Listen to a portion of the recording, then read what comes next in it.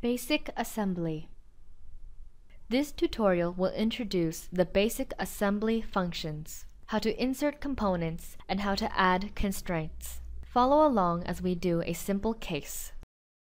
Create a new file and name it toggle. Go to the Assembly module, click Multi-Insert. Select the file located in the installation directory. Training folder, toggle clamp file. Pick all parts except for assembly. Click OK, then Done. View the Assembly Manager. Move the mouse over the component name, which will highlight the model. Click the Anchor command to fix one component. Pick the left side flange component.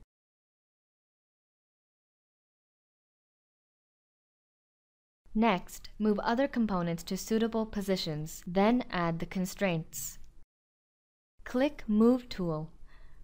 Pick one component, then drag the coordinate axis to move the component.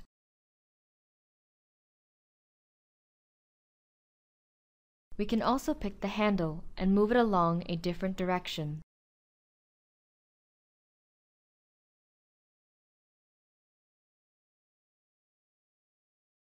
So far, we have moved all components to different positions. Next, add a constraint. Click Align command, set filter to the face. Pick the cylinder surface and this one. Pick the same facing option. Continuously pick this face and this side face. Change direction. Click OK to finish. Middle click to repeat the last operation. Pick the cylinder surface and this one for concentric alignment. Pick the side face and flange side face for coincident alignment. Continuously add concentric constraint for link component. Pick cylinder surfaces for definition. Using the preview, select the right direction. Continuously pick cylinder surfaces to add another concentric alignment. Pick plane face for coincident alignment.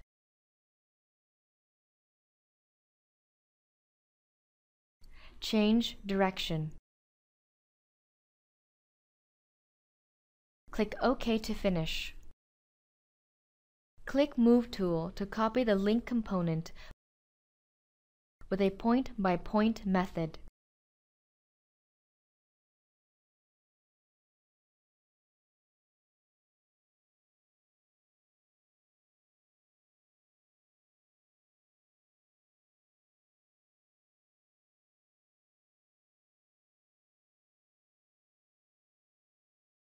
Next, add other alignments. Define two concentric constraints and one coincident alignment.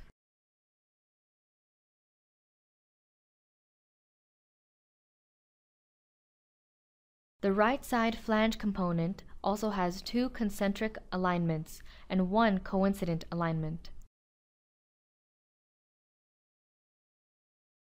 Continuously pick the faces to add constraints.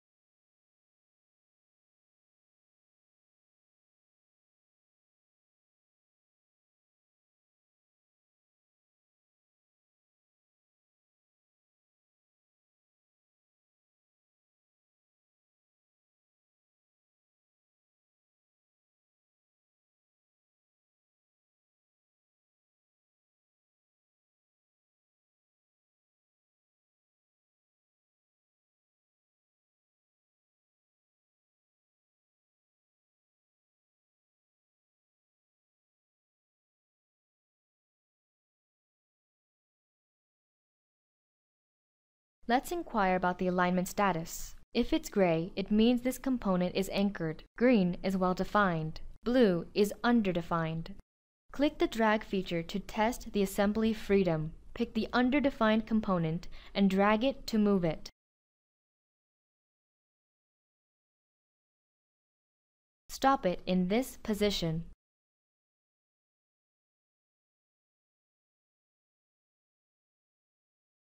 Click Interference Check. Click the check button to calculate all components. The interference results will be listed in the dialog. Pick any to view.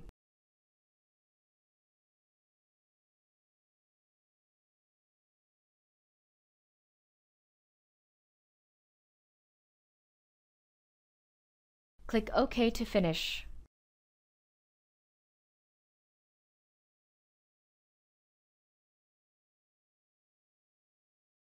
Next, using the drag tool, correct the position of the handle component.